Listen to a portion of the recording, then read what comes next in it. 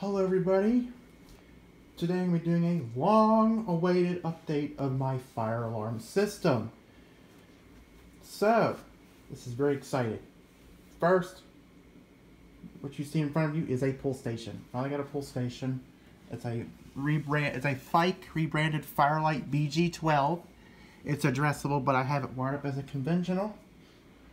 And I have so let me go ahead and show you the notification appliances. So this is a SpectraAlert ceiling mount remote strobe, and the model number is SC2415W. It is 15 candela, fixed candela, 15. And here we have a system sensor SpectraAlert Classic. It's set to low volume temporal, and the strobe is set to 110 candela. The next alarm we have is a EST Genesis horn strobe. It's set to 110 candela. And we have another EST Genesis, but this one is a strobe only. And the funny thing is, it still has the opening for the piezo, but don't be fooled, it is a strobe only. And last, but certainly not least, I have the Willock AS 24MCW. It is also set to code 3, low volume. The strobe is set to 110 candela.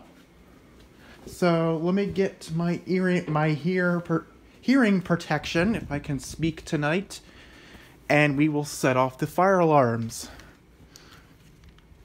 So let me get my hearing protection on, because these are going to be really, really loud.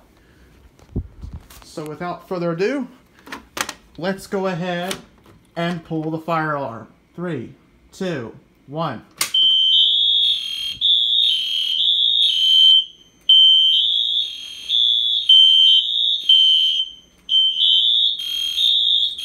The cool thing is that the EST Genesis strobe flashes in code 3.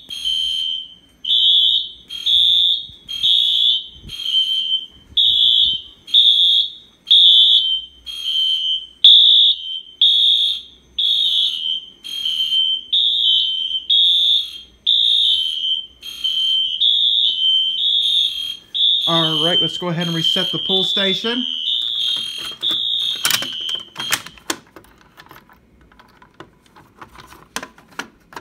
So there you go. There is system test 2. And I will be doing some more fire alarm content here soon. And as well as some new lighting items that I have acquired over the course of the few months I have been gone since my last video. But anyway, this concludes the system test. Hope you enjoyed this video, and I will see you in the next video. Thank you for watching.